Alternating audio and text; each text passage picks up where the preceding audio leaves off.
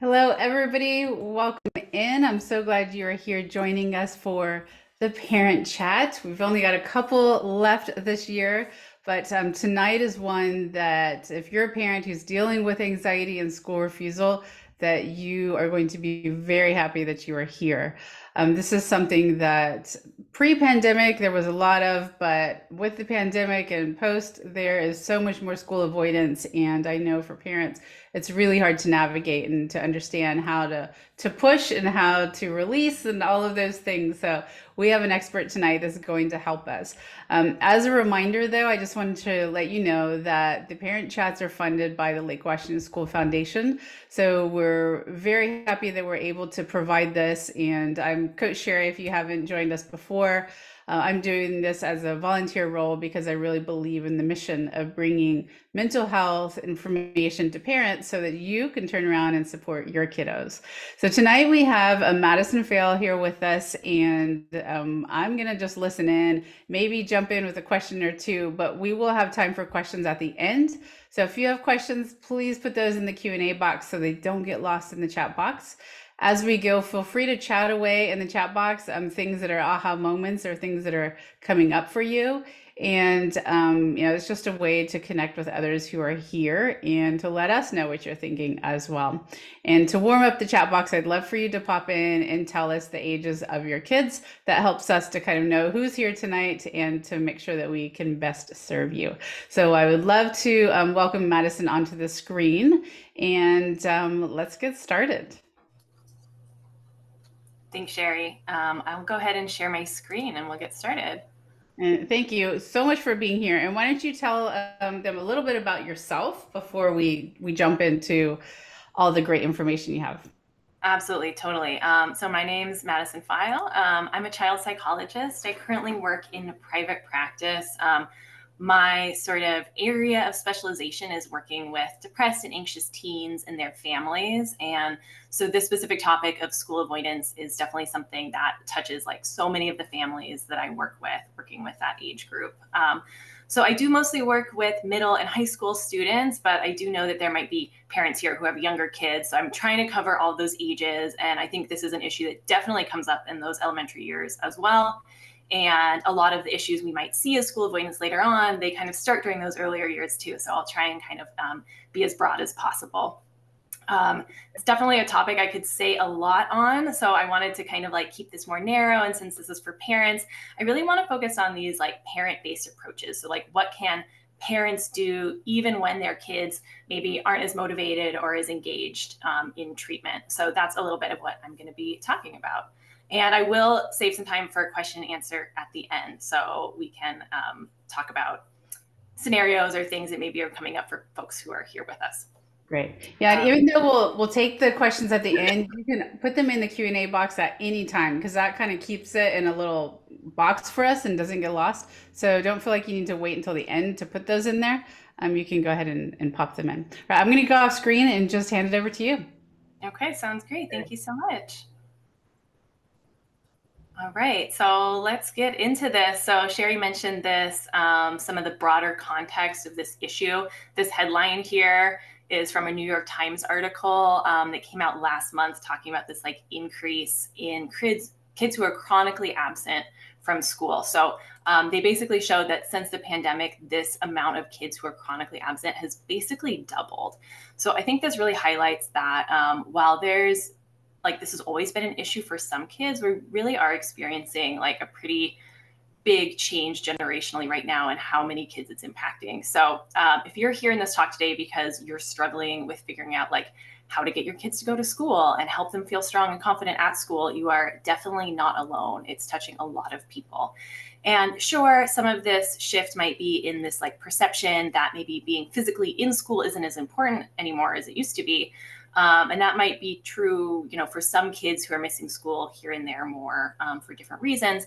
But for kids who have underlying anxiety that's really driving these absences, this is a really slippery slope. And some of the flexibility that schools have adopted after the pandemic, might actually be doing some of these anxious kids a disservice in particular. So we're going to get into that piece.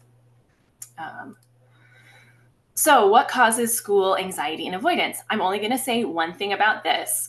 It's not parents. So, we can all have like a little sigh of relief. The truth is that psychology and the science we have hasn't really been able to tell us that much about why some kids have problems with anxiety and others don't, and why some develop these behaviors while others don't.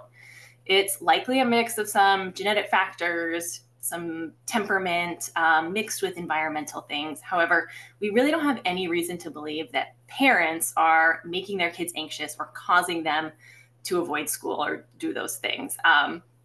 So beyond that, it's something that has a really big impact on parents. And I know it can be really extremely stressful for parents when they're dealing with this. And parents can feel like a lot of guilt and a lot of pressure around trying to make sure their kid is getting to school, is feeling good in school. So when I go on to talk about these parent-based treatments and approaches for child anxiety, I really don't want anyone to think that I'm implying that parents cause child anxiety. It just means that, parents are really important people in their kids' lives, and they can have a big impact in helping them learn to cope with anxiety. So when we talk about school anxiety and avoidance, what are we seeing? Like, what are parents seeing at home, and what are teachers seeing at school? We can see at school, this could be like a lot of concentration and academic difficulties, right? So if a kid is at school and they're really dealing with a lot of anxiety, they might have a hard time focusing on the actual schoolwork. So they might be falling behind because they have anxiety. They might be really anxious to speak in class. So teachers might talk about them not participating, or even going as far as what we would call selective mutism, which is not speaking at all in the class setting. Especially for younger kids, we'll sometimes see outbursts and behavior problems that are related to the anxiety. The kids are just feeling so uncomfortable at school that it's coming out as sort of dysregulated behavior. When kids are sort of middle school, high school ages, we can sometimes see a lot of texting parents throughout the day, trying to be in contact with parents to get reassurance, or maybe to try and convince them to come pick them up from school if they need to. Kids leaving class often, so taking lots of breaks to go to the bathroom, using the sort of safe spaces at school, like the counselor's office and things like that, to spend a lot of time outside of class.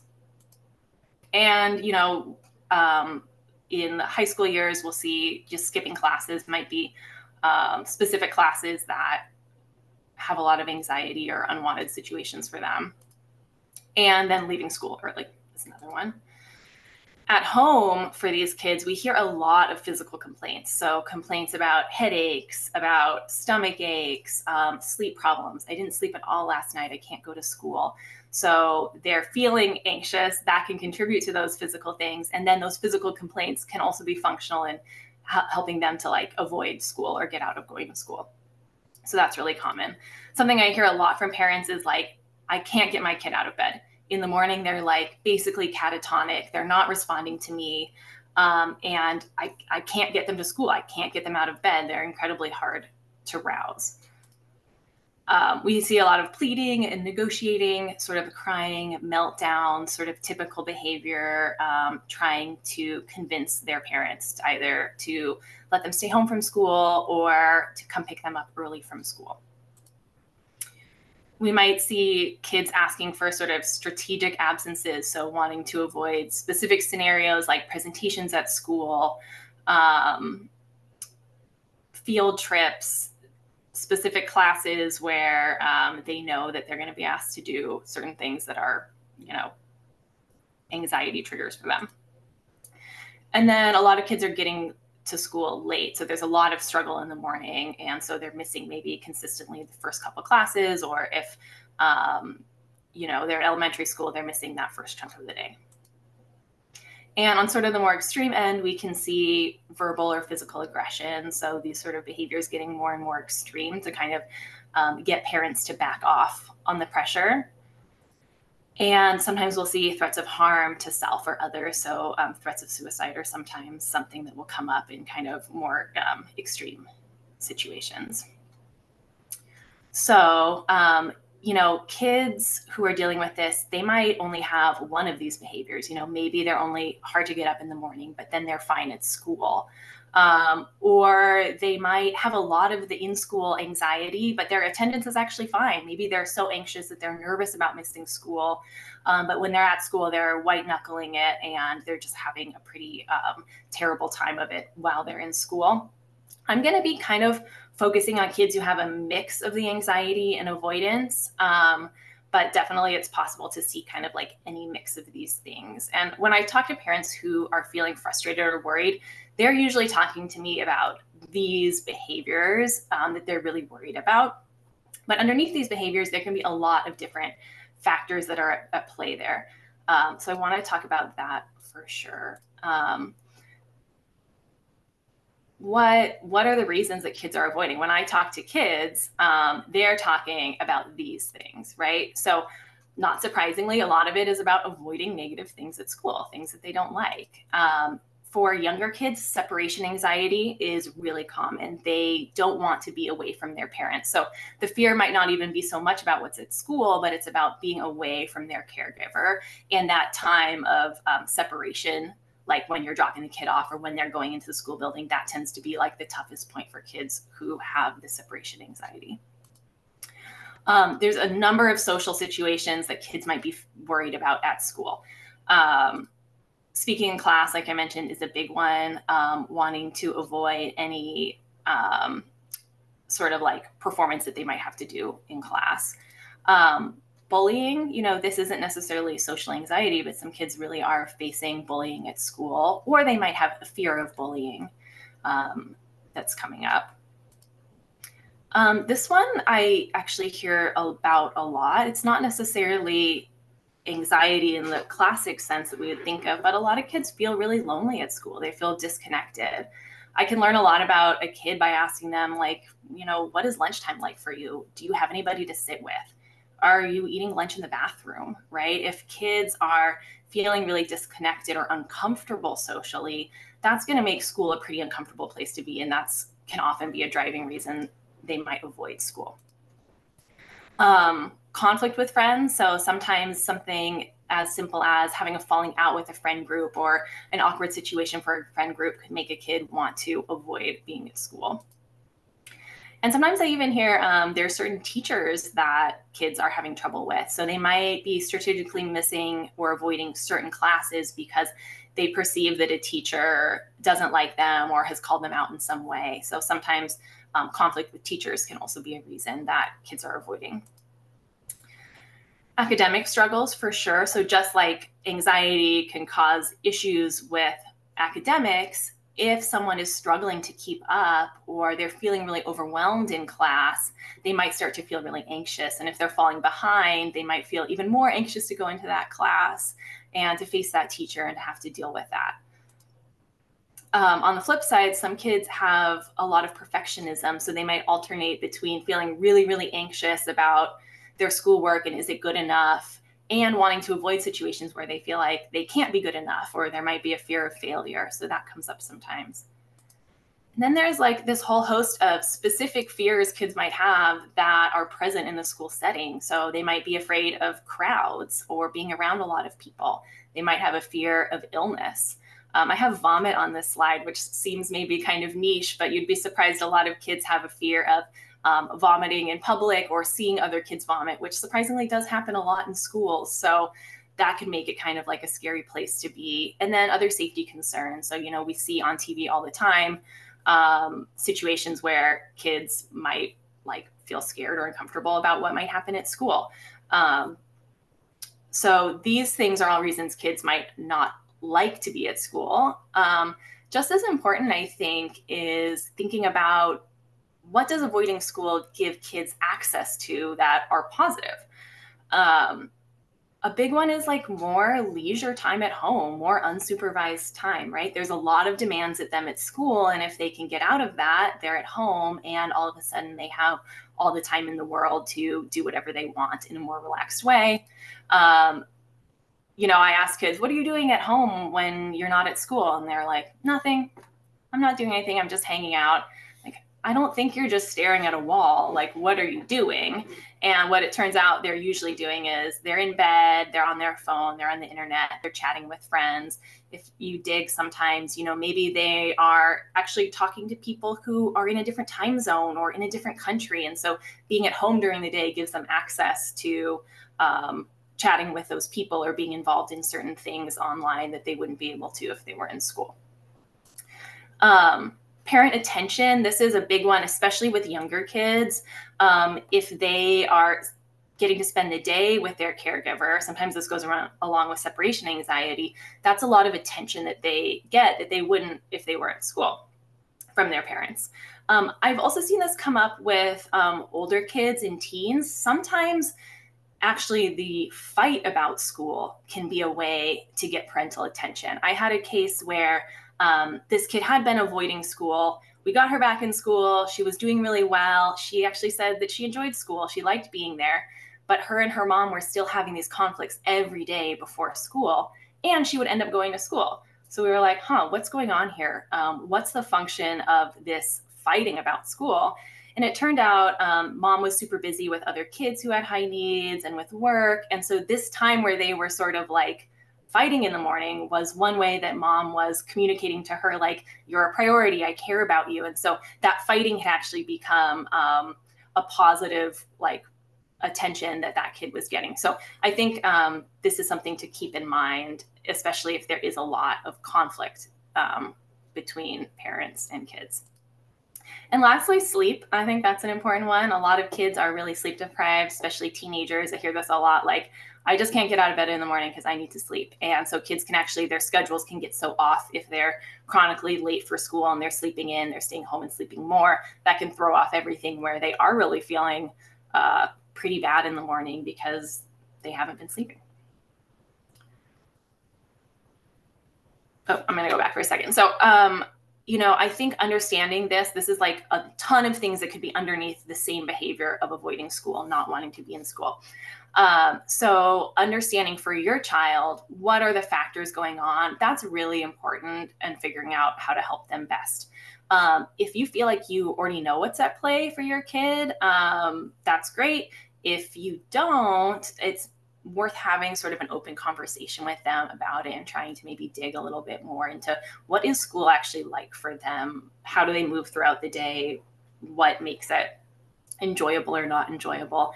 Sometimes it can be hard to figure all this out on your own. Child psychologists or other behavioral specialists are really great at this, like trying to figure out what are all these factors. So if you're feeling at a loss, I do think getting kind of more in-depth assessment of your situation can be a really helpful sort of first step for folks. Another important piece to understand is this sort of like cycle of anxiety and how avoidance and anxiety fuel each other over time. So a kid can start out with anxiety. Like I said, we don't really know why some kids have problems with anxiety, but they do, right? So say they have social fears, or they're having stress around academics. That makes school uncomfortable, so they want to avoid it. And when they do avoid it, great for that moment. But over time, these issues kind of pile up. The next time they're in school, they're actually more socially isolated or more on the outside of things. They're more behind in their academics, so they feel worse and more anxious, which makes them want to avoid more. And this is really true for all anxiety, right? If we have something in particular that we're afraid of, avoiding it can make us feel less anxious in the short term, but in the long term, we're having fewer opportunities to be exposed to the thing we're afraid of and learn that it's not that bad, right? And to actually have our anxiety decrease over time. Unfortunately, as this cycle goes on, not only does the anxiety get worse and there's more of these negative outcomes, it can really have a big impact on kids' self-esteem. They start to feel less capable. They start to feel like they don't necessarily belong, and their world might sort of start to shrink a bit. And we can also see depression kind of coming in secondary to anxiety, and being out of school and being disconnected. And in addition to that, there can be a lot of parent-child conflict as parents are really trying to push and figure out how to get their kid in school. It can create a lot of tension. So yeah, just as it goes on, we want to make sure we're intervening as quick as we can to kind of stop this. And I think what kids with anxiety really need is not to avoid the situations, right, that make them anxious, but to actually get lots of practice being in those situations that make them uncomfortable so that they can learn that they actually can cope. And when kids start to break this cycle, they do start to feel really great about themselves, right? They start to feel more capable, more positive, and excited about exploring the world. So I'm going to start talking now about, okay, how do we actually disrupt this cycle? So as I said, most of the solutions I'm going to talk about are parent-based approaches. However, I want to briefly mention the child-focused approaches that are supported by research. So first off, these aren't even like, therapy approaches, just like your first step as a parent, which is probably most parents' instinct, right, is to kind of collaborate with your child and problem solve. So if there are concrete things you can do, like they're behind in class, maybe helping them figure out how to get caught up, right? That could be something that is sort of practical that you can help them overcome. Great, do that, right? Work with the school if there's concerns that need to be addressed by the school. So for example, if there is an issue with bullying, or maybe they need more personalized attention in class to get them caught up, working with the school to address that is great. Beyond those, cognitive behavior therapy is sort of the most scientifically supported treatment for child anxiety that we have right now. So it's child focused in that it's the child that's in the therapy. And it focuses on challenging their fears, kind of learning coping techniques. And then the really important part is that exposure, right? Finding ways to approach the things that they're afraid of and to learn to cope in that moment. These are really great. This approach is really great for addressing those underlying anxieties, right? If your kid has social phobia or is afraid of specific things, if they are able to work on that, it might make school less uncomfortable, so they're able to go more. However, the child really has to be willing to participate in that, right? They have to be willing to put themselves in situations that are scary and tough. And often, like, kids they aren't there, or they're not there on their own. And in addition to this, last one for child-focused approaches is, medications, like in particular SSRIs, are evidence-based for treating child anxiety as well. But to get back to this question, like, what if the child is not motivated to make the change? What can parents do sort of all on their own to help? Before we get into that, though, we're going to have a little reality check moment, which is, what can't parents do, right? What do parents not have control over? Parents cannot control their child's feelings, right? So as much as we would like to be able to turn off our child's anxiety, or talk them out of the fears they have, or explain why they don't need to be afraid of the things that they're afraid of, those don't tend to work, right? We are trying to change things that ultimately are not within our control. We also can't talk our child into feeling motivated or excited for school. We can do a lot of motivational speaking, and for the most part, even if our kid is saying, yeah, I'm motivated, I'm on board, that tends to not really translate into the kind of behavioral change that we're really looking for.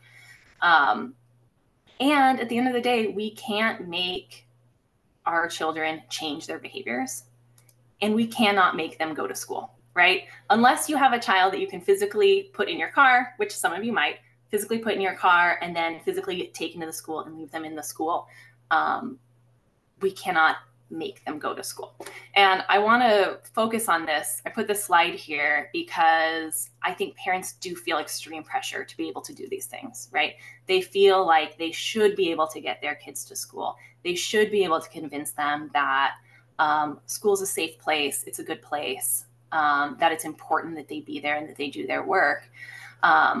And yet, ultimately, our child's feelings, thoughts, and behaviors are not fully in our control.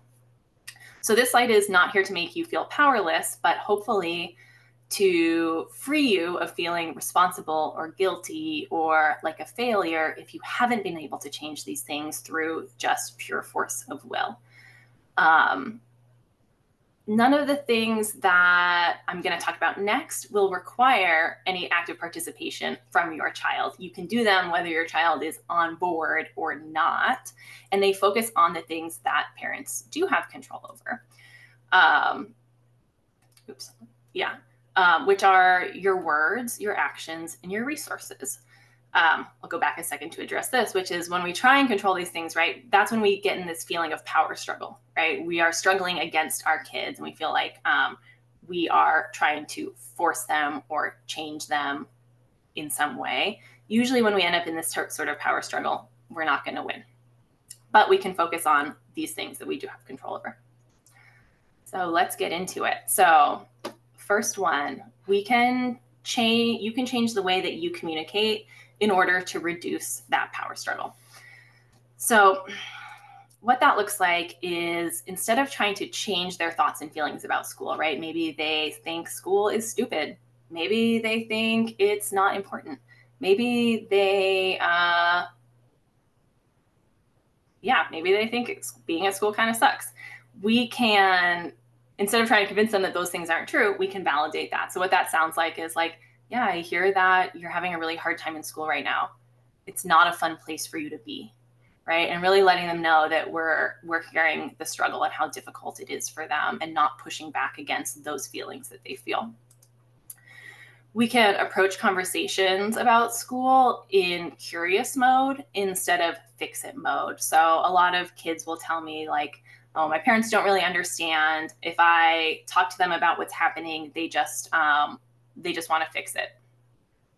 And so that fix it mode that's so natural for parents, right? They just want to go in, I'm going to make everything better for you. To kids, that often feels like my parent doesn't understand, or they're not listening to me. So if a kid is saying, school sucks, instead of trying to fix it right away, really taking the time to be curious and ask them, like, what's making it hard for you? What's it like for you to be in school? And to be really open to the things that they are going to tell you. And then acknowledging ultimately that it is their choice whether they attend school. So sort of letting go of some of that struggle and that resistance. So a lot of times when I talk about this, parents will be like, I feel kind of scared. This makes me feel kind of tense, because for a lot of parents who are at this point with their kids, it can feel like if I'm not pushing them verbally or reminding them or cajoling them, things are going to get worse. So we keep pushing our kids to change their perspective on things, trying to motivate them. But in a way, that's actually making them dig in their heel more, while our relationship with them is getting more and more strained. So it's sort of like one of these finger trap things, right? The more we pull for change, the more our kid is going to dig in and resist. So by reducing the pressure in our communication, we're giving space for our child to feel heard and be able to share more with us. And we have other strategies that we can use to create that pressure and that motivation. So we're going to let the next two things I'm going to talk about, which are behavioral strategies, generate the motivation. And then you can continue to just use your words to be like the supportive, caring parent that you are. Before we go to that, though, if this strategy in particular of communication and how to talk to your kid is something that you feel like you could use more help with, this is a book recommendation I have. This is like classic. This book's been around for a while, sold many copies, and that's because it truly is a classic. The How to Talk So Kids Will Listen, and then there's the teen version. Covers a lot of like really specific scenarios around communicating with your kids in more supportive ways. So these are definitely recommendations as like first places to go on this topic in particular. Okay, moving on. So the next piece, we're talking about behavioral strategies, is to reduce your accommodation of avoidance. So what do I mean when I say accommodation? Accommodations are changes parents make to help a child avoid or reduce their anxious feelings. So accommodations are a natural and normal result of having an anxious child. It's the most natural thing in the world for a parent to want to come in and make their kid feel better, or to help them in that moment when they're feeling really anxious. Typically, these start out as small ways that you're helping a child feel less anxious, but over time, as that cycle of anxiety and avoidance continues, these can kind of become routines that a child relies on to help them avoid those anxious situations and feelings. So these are sort of like the training wheels on the bike, right? At first, they're helpful, or they're helpful if they're part of a transition to more independence. But if they become part of a routine, they're actually getting in the way of that kid learning to ride their bike independently. So this strategy is really all about identifying your involvement in your child's avoidance routines and then changing them. So some examples that show up in school anxiety and avoidance are things like asking teachers not to call on your child in class, or kind of getting special permission so that your kid can avoid situations in class that make them anxious. Maybe intervening in school to prevent natural consequences of being behind or things like that, or of being out of class even. Providing lots of reassurance or contact during the school day is a common one. Accommodating sort of atypical drop-off or pickup requests, so dropping off at school later or picking up early from school. And then changing your work and other schedules in order to accommodate them staying at home. So what does it look like to change these? I want to talk about one clinical example from my own work. I had a daughter and dad pair that I was working with, where the daughter would feel really anxious during math class, and she would start texting her dad and saying, I'm anxious, I'm having an anxiety attack. And he would try and coach her through it and provide reassurance, but it would pretty much always escalate. And it would escalate to the point where she would have to leave the class and would be begging him to come pick her up, and then he would come pick her up. And it actually got to the point where she was talking about having thoughts of suicide at school. And of course, he was really worried about that, kind of freaked out by that. So he even more would come and pick her up if that was the case. So we talked about this situation and sort of broke it down. We identified the accommodations that dad was doing were being in contact and providing reassurance throughout the day, and then picking her up from school early. So what we did is we made a plan, like what would it look like to remove those accommodations and not do that. And so we made a plan and we communicated it to the daughter. And the plan was, if she starts to feel anxious in math class, she can text dad. She can do whatever she wants, right? Because we're not in control of her behaviors. I can't tell her not to do that. But if he received a text from her, his plan was to send one supportive message reminding her of the safety plan we'd made for the school. We'd collaborated with the counselor so that she could go talk to the counselor if she needed, and the counselor knew that she might be having thoughts of suicide. So we'd kind of made it like a safety plan. And that he would under no circumstances pick her up from school early unless a school staff member requested that he do that. And so we communicated that plan to her, let her know, and then he followed through with it. She definitely tested it, right? She sent some messages, saw what his response was, but as soon as she kind of realized, okay, this is going to be the consistent new response, she was actually able to then stay in math class and tolerate that anxiety. And it gave her opportunity to kind of learn, oh, I can cope, and I can find other ways to deal with this anxiety in class and get through it. So that's just a little example of how you can like identify those accommodations and make a plan to reduce it and then execute it. So a couple of things on accommodation though. This does not mean not helping your kid. So like saying, oh, you're totally on your own, you have to deal with school and you have to deal with your anxiety on your own, right? The difference is shifting from how can I help you avoid things that make you feel anxious to how can I help you get to school on time and stay in school, right? I want to do the things that will help you to achieve that goal. Another example of this might be, I'm not going to be available to drive you to school late in the day anymore, right? Because I want to focus on helping you get to school on time. Is there anything I can do to make that happen? Can I make you breakfast so that you're ready and up to get to school? Some accommodations may be appropriate if they're sort of stepping stones towards increasing your child's ability to cope. So for example, maybe going with them to talk to a teacher if they're worried about that, or allowing a certain number of check-ins during the day, if these are things that are helping you move in the right direction. So helping them gain sort of more independence and to be at school more successfully. So one way to kind of think about your accommodations and to figure out what yours are is ask yourself, what would I be doing differently if my child did not have a problem with school anxiety or avoidance? So basically, like what of my behaviors have changed because my child is anxious or has this avoidance? So if this is interesting to you, if you want to know more about this strategy, this is a book I highly recommend.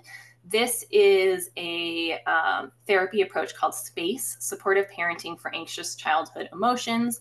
And this is like the parent self-help book for it, Breaking Free of Child Anxiety. This treatment focuses only on the supportive communication that we talked about before, and this strategy of reducing accommodations. And it's been found recently to be as effective as child-focused CBT at addressing childhood anxiety, which I think is really cool. So just parents changing their behavior can have a huge impact on kids' anxiety. Okay, so with the last strategy, we were focusing on making it harder for your child to avoid school and things that make them anxious. With this next strategy, we are actually trying to make it more appealing for them to go. How do we add some incentives? So the framework that I like to use for thinking about this sort of strategy is that, attending school is a child's job, except it's a job where they can never get fired. Which for adults, you think about it on the days that you really don't want to get out of bed, you really don't want to go to work. A big motivator on those days is, I don't want to get fired. I want to keep my job. But for kids, that aspect is missing, right? So you can kind of think of this like, imagine if you had a job that you really didn't enjoy that much, or you didn't like your coworkers or your boss. You didn't really feel that connected or important there at work. And then one day, HR sends out a new policy, which is that no one can ever get fired. And on top of that, you'll actually get paid the same amount whether you show up or not.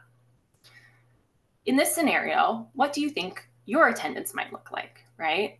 It might kind of start to look like that graph we had at the beginning, right? Where 25% of people are chronically absent. So now if we switch it up a little bit, like you're not the employee anymore, you're actually the head of HR at the same company, because essentially, like if school is your child's job, then as a parent, that's what you are, right? Like you're HR, and it's your job to start issuing new policies to get your kids to show up for their job. So the first thing you would probably do is to set some really clear expectations, right? What are your expectations for attendance? This can really vary from kid to kid, right? It might be that if your kid is really struggling to attend school, this is at first just like, you're going to get up and we're going to get in the car and we're going to drive to the school building every day. And that's like our first step. And that's what we're going to expect. For other kids, it might be, we expect you to be in all of your classes all day. And to start tracking, right? Because if you're HR, you want to make sure that you're paying attention and you're tracking and you have a realistic picture of what's really happening right now. Kids are also really good at knowing when their parents have stopped paying attention. I find this is true with teens in particular. They know when their parents are checking their attendance or checking their schoolwork and things like that. So make sure that you are staying on top of it.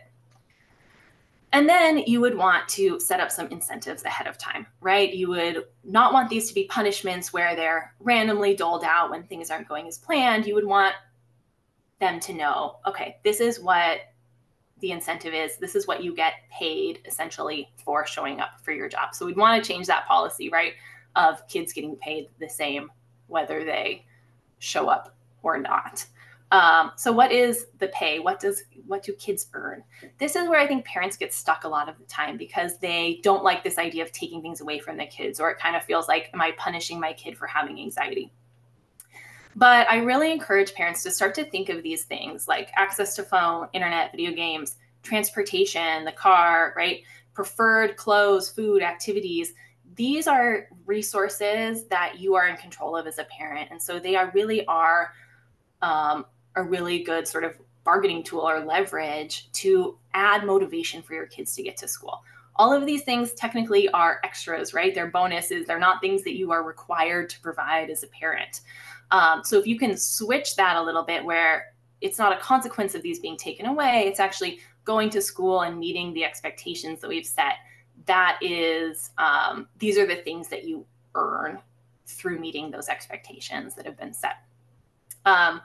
This is, I know parents like can feel really uncomfortable trying to implement some of these things. There's a lot of really big behaviors that come up when parents are trying to set limits on things like this with their kids. And so that's another situation where I think, having a psychologist or a therapist or a behavioral specialist or somebody who does this parent training work, support you through it can be really, really helpful, right?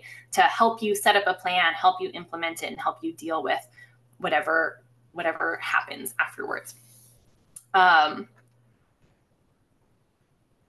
and again, I think sometimes having this clear behavioral plan ahead of time is actually helpful because it takes the emotion out of it a little bit, right? So I said ahead of time, not in the heat of the moment. So this isn't coming from a place of I'm mad at you for not going to school, so I'm taking your phone.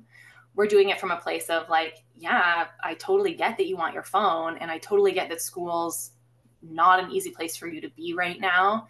And I also have confidence that you can handle a tough decision like this. Like you are going to be able to figure it out. And then is there anything I can do to help you meet that expectation, right? Is there any additional support I can give in meeting the expectation, not avoiding? You can also add like bonuses, right? Things that kids can earn that are additional to sort of what they would consider like the basic things that they like to have, right? Their internet access and things like that, that are like extra motivating. So that can be helpful too. And then the last part is like the hardest part, which is following through. So following through with those sort of consequences or incentives, because you're going to have to kind of expect some pushback, right? They're probably going to test you to see if you're serious and if you're going to be consistent with this. I have a 1-year-old at home, and I think the like absolute best metaphor for setting limits like this is the metaphor of the baby gate, right? If you have a kid, a toddler who's running around, and all of a sudden you put up a baby gate to an area that they used to be able to go to, what do we expect to have happen? We expect that baby to go over and shake that gate as much as they can. And that's a totally natural response, right? And we should expect our kids to do the same thing when we set new limits. We can't blame them for giving it their best go, right? But sometimes I hear from parents like, oh, I can't take their phone away because they get really upset.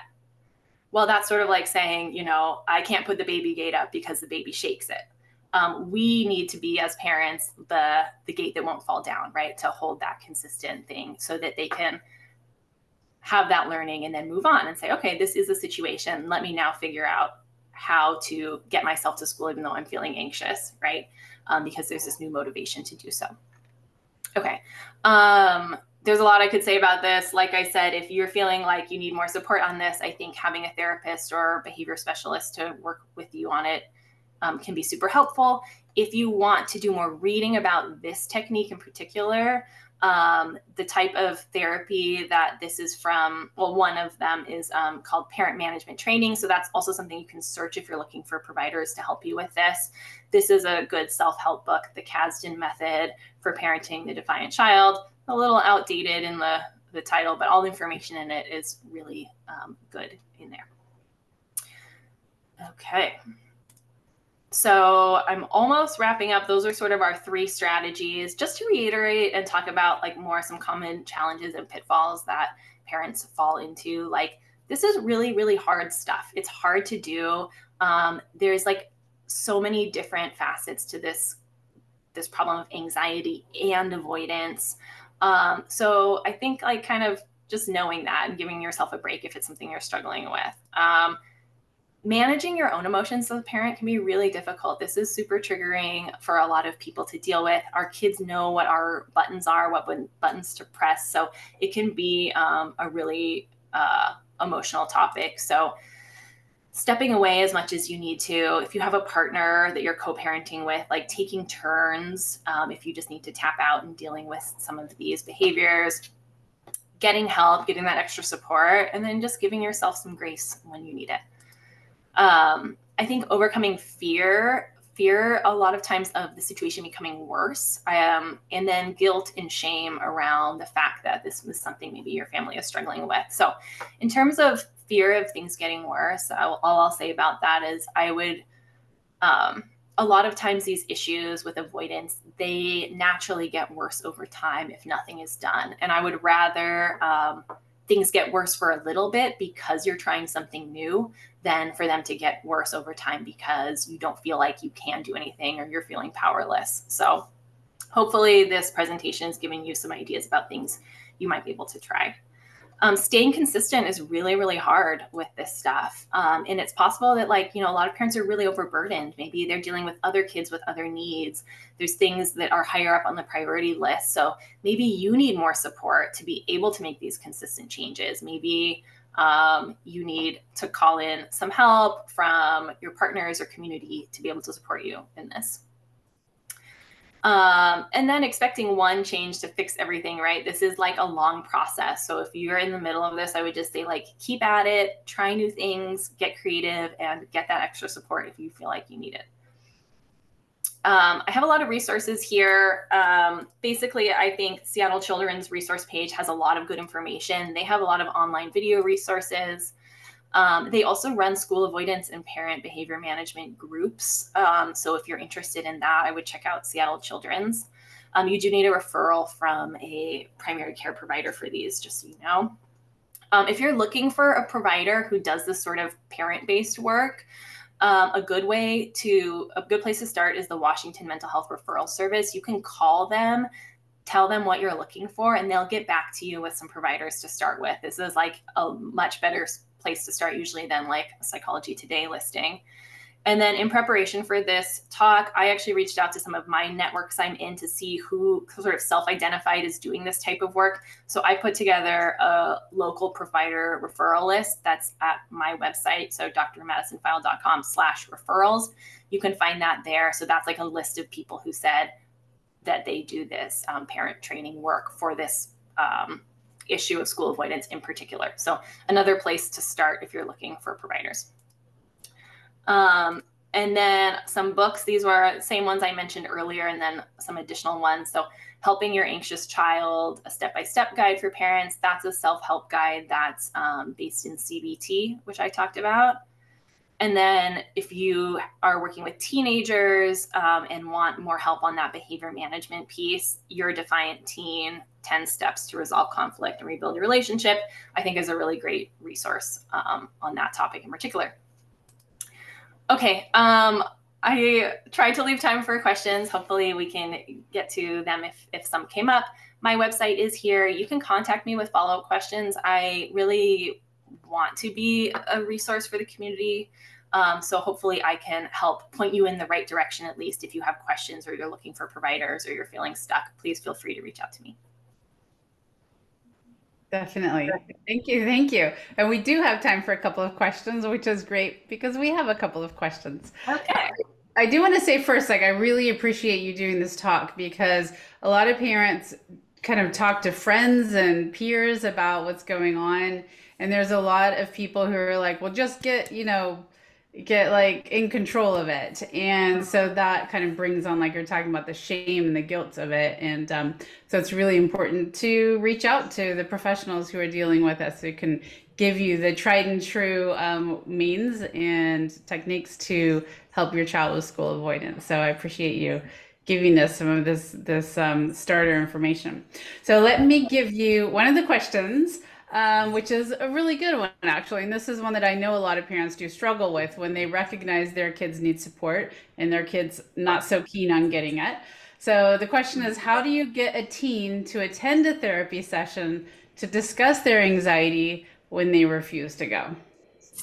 Great question. So hopefully you got some from my presentation that would be ideal. That would be awesome, right? If they were ready to go and to talk all about this. But your kid might not be there, right? And I think that's okay. That's a little bit of that releasing what we don't have full control over. And so I think a good place to start if you're feeling that way is these strategies that I was talking about. I think when we think about getting help for our anxious kid, we picture our kid going to therapy and talking to a therapist and getting help that way, right? But what we're learning through the research is parents can do these strategies on their own without their kid even having to go into the therapy room. They can meet with a therapist and talk through these things, and it can have just a big effect. So I would say if you can, kind of focus on those things first. And then I think, if you really do want your kid to be in therapy, if you're invested in that, trying to keep it as least focused on that outcome that you want as possible, right? So it's not about, oh, I want you to go talk to this therapist to talk about your anxiety so you can go to school, right? You can say, I want you to have somebody to talk to, and you can talk to them about whatever you want. It's your space. I don't have any investment in the outcome of it. It's just for you. And so kind of maybe presenting it to them as an option like that. And if they are over 13, you can also let them know that in Washington State, if you're over 13 and you're in therapy, your therapist actually like can't talk to your parents about what's going on if you don't want them to. So they actually do have like a lot of protections if they want that to be a space that's just for them. So maybe kind of letting them know that. I think a lot of times when parents suggest, hey, do you want to see a therapist? Kids kind of know, oh, I know what your agenda is. And that's where we get the pushback, right? So giving them that option in a way where there's no parent agenda. And then you can have your own agenda on the side, right? Doing Right. stuff that you have control over. Right. And I think another way you can also say it is, you really deserve extra support. So I'd love to find someone who you can talk to and you feel comfortable with. And just making it seem like it's support for them. It's not about the fix it mode that you mentioned. Kids feel like so many times the ones that I work with, they feel like people want them to be fixed. And so if you can kind of avoid that kind of feeling for your child, it can really help to get them in therapy and to talk to someone. Excellent. And Madison, do Absolutely. you mind stopping your screen share so we can Yeah. see you bigger? Oh, sorry. I didn't That's okay. realize it was still on. Okay, so thank you for that answer. We have one last question. My kids don't have any ideas that will help, just triggers we can avoid to not make it worse. So the kids are focusing on avoiding the triggers instead of ways to make it better. Is there a way to generate new ideas to avoid being late? To avoid being late, like late to school. Yeah. Um, yeah, absolutely. I mean, I think this is another one where it can be helpful to sit down and think about, okay, what's my role in what's happening, right? How am I participating in them being late to school, right? And trying to remove some of those ways that you might be supporting those ideas of how to avoid, right? Have you been going along with some of the things kids are asking for in order to avoid? So that's definitely a good step, I think. I think this is really common too, right? Because parents are like, okay, let's come up with ideas. Let's generate ideas. Let's work on this together. They want to be collaborative, and kids are just like, no, you don't Mhm. understand. There's nothing else that can be done. Or they have ideas, but then those don't work, right? That's also really common. So I think this is a place to step back and focus maybe on those parent based strategies again. Sometimes that's a place where having those incentives and consequences in place can help kind of like move the needle on things. That can also be an alternative where it's like, okay, well, if you don't have ideas, I have some ideas about what we can implement. You might actually not like these as much as some of the ideas you could come up with. Mhm. So I know that sounds a little adversarial, but it's sort of like giving them the option, right? Because they can dig in their heels and say, no, I'm not participating in what you want me to participate in. It's like, okay, that's fine. I'm going to work on these things that I can over here. Yeah. You could also say, I've got these ideas. You may or may not like them, but it's what the only thing I could think of. So, yeah, just say, I need your help here. But if you don't want to help, I got my ideas. All right. Yeah. Okay. Another question. We have a school plan where we offer specific support to our 6-year-old in the morning. And if she's still unable to separate independently at the agreed upon time, the school counselor holds her back while she's hysterically screaming and crying desperately for me while I walk out. Is this traumatizing? Great question. This is so hard. I think this is like one of the number one things that keeps parents from being able to consistently implement these behavioral strategies, right? That are all about, oh, my kid has to experience anxiety. They have to experience this in order to learn that it's actually safe, that school is safe, and that they're going to be okay. And I think there's a lot of more talk about the concept of trauma in our worlds these days too. So there's this fear in the back of parents' head, like, am I negatively impacting my kid in some long-term way by doing this? And so I just want to like give kind of like a blanket reassurance. No, you are not traumatizing your kid by having them tolerate these situations where they're feeling really anxious, right? Negative emotions like this in these situations that are safe do not lead to long-term trauma responses, right? So trauma is all about being in a situation that is not safe and the emotions that come up in a truly unsafe, scary situation, right? But what we are actually doing by continuing to do that, that parent so strong, right, to continue to implement this plan every day, even though their kid is expressing a lot of anxiety, we're teaching them school is safe. It's safe, and that's why I'm leaving. And if we do this enough, you will continue to learn that, and the anxiety will go down. So just want to say to that parent, you are doing the right thing. That sounds like a really sound plan to me from what you described. And yeah, no, not putting your kid in a situation that causes them anxiety, if it is a safe situation, is not traumatizing. Yeah. Yeah, and I'll just follow up by saying it is tough when you're leaving your kid who's screaming and crying, and it hurts your heart, right? And just it sounds like you have a good relationship with that school counselor, if you're working together to do that. So know that she's in a loving place and someone who cares about her getting through that and getting to school. And at the end of the day, you pick her up and you praise her for that. And oh my gosh, you're so strong, and she'll get through it. It'll be much easier, especially at 6, than coming back to her and creating that pattern. It's going to be much more difficult to interrupt.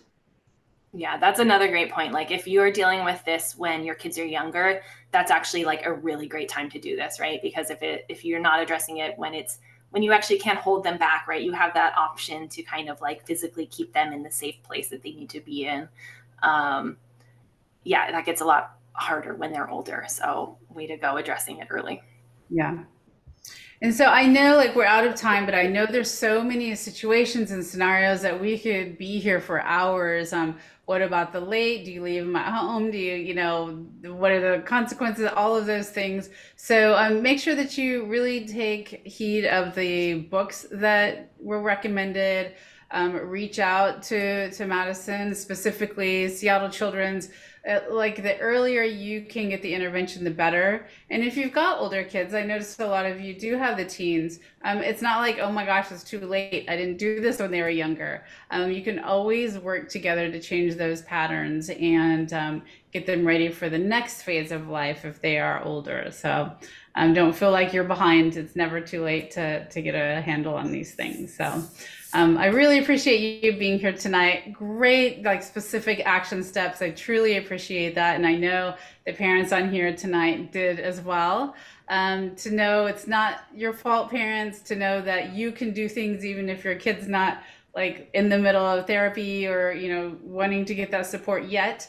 That you can start to make those changes, and then your child's going to see, okay, there's changes being made, and then they can come along for the ride. So thank you so much. I appreciate it. And all of you, before you leave, if you can just pop an aha moment or a thank you to our speaker for tonight, we'd really appreciate that. And as always, I'm so glad that all of you took your time to be here. I know that your time is valuable, so to have you here with us is a privilege to be able to support you all. So good night, everyone, and we will see you for the next couple of parent chats.